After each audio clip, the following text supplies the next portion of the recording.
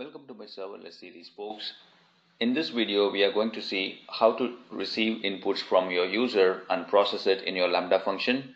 Since our Lambda function is going to have an API gateway in front of it, we are going to see how to take the input parameters from my API gateway and pass it to my Lambda function, do some processing and send it back to the user.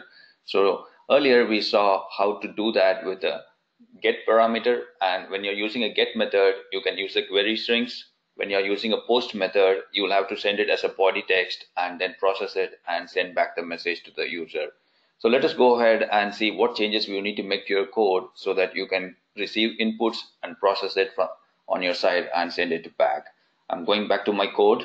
This is the code that we have for processing a get method without any input parameters. Say for example, you have an input parameter asking for a query, and then you want to take that query parameter and do some operations. All I'm going to do is I'm going to check whether the input method is get, and then I'm just going to add another condition to check whether my event has a query string. I'm just going to say query string parameters, and I'm just going to say I want the query. And this can be anything that you want. You can have it as a name, username, first name, last name, anything you want. I'm just saying it as query, and I'm going to say in method, just going to say your query is, just going to copy this and put it here, and we no longer need the input body because we are just going to go ahead and process the event and send it back to the user. So I'm just going to save this and I'm going to deploy this again.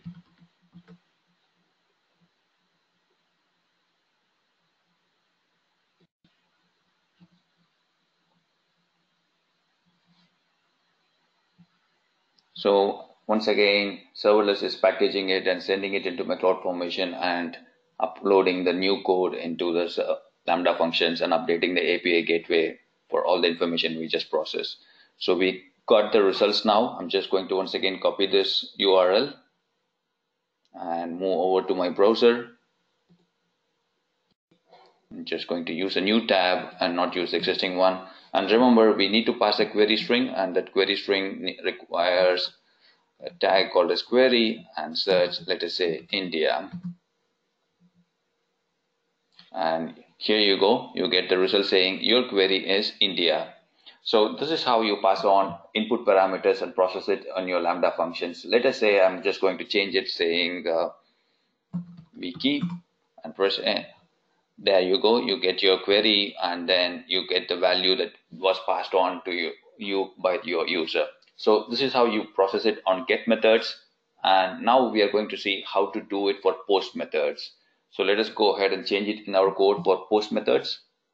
So the first thing you need to do is go to the serverless.yaml file and add another method here, because it's also another event, and I'm just going to say it's also going to be a HTTP method, and the path for that is going to be, say, query, and then I'm just going to say method equal to post. Let me save this file, and I'm just going to go back to my handler file and add another condition to check if it is going to be a post method. So I'm just going to go ahead and copy this so that we can reuse the code. I'm just going to change it to this one, to post, and then I'm just going to check whether my event has a body or not. That is, whether my user has sent some text that I need to process it in my code. And I'm just going to say, hello user, this is going to be your body. So I'm just going to remove all this text that is not required. I'm just going to say received your body text, and then I'm going to say the message body for my return object is going to be this event body that was sent to me. Just going to make sure that I have got the case correctly, and I'm going to say event and body. So now we are all set. Yeah, it's supposed to be text. I'm just going to save this and deploy this code again. Let me go ahead and save that. Yep. So we should get 2 endpoints after Serverless has deployed this code into our Lambda function and front-ended with an API gateway. So once it finishes deploying and after we test it in the browser, let us go ahead and check in the GUI also how it appears on the gateway console. So Serverless has finished deploying, and you can see here for a get method, I get a URL which is the path value of results, and for a post method, I have an URL with as a path variable as query.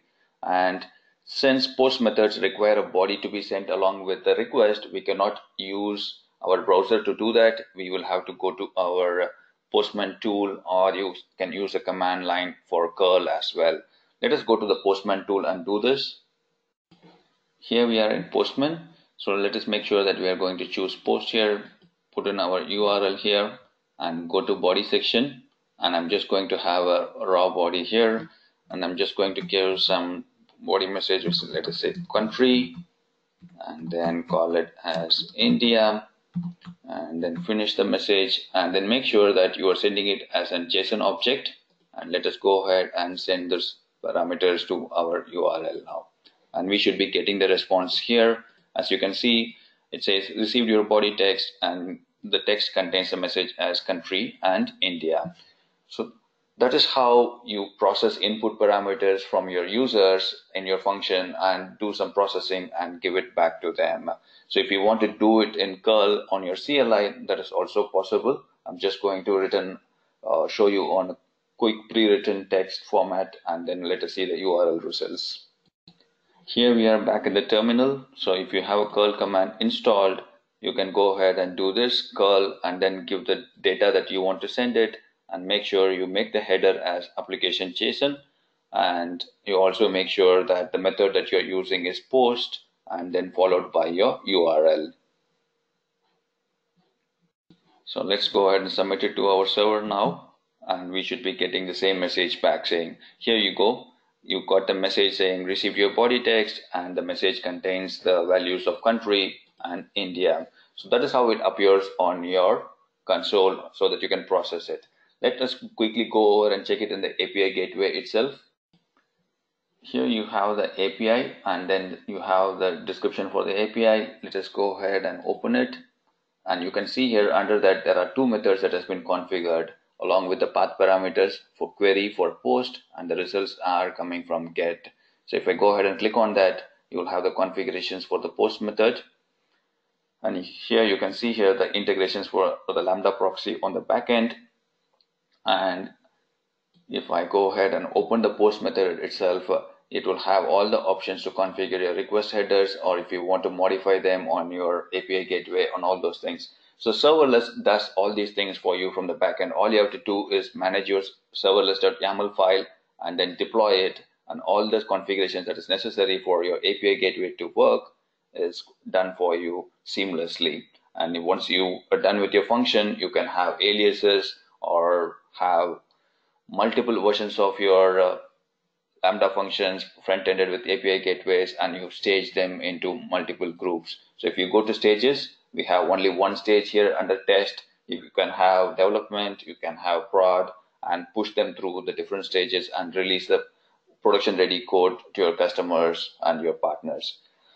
I hope this video tutorial was helpful for you guys to learn how to do serverless architectures in your everyday work. And if you have any queries, go ahead and put them in the comment section. I'd be happy to help them with you. In the future series, I'm going to say how to secure your API gateway and how to use API keys or client certificates or IAM roles to secure your API, and then how to do logging on the API gateway itself. Thanks for watching. Happy learning.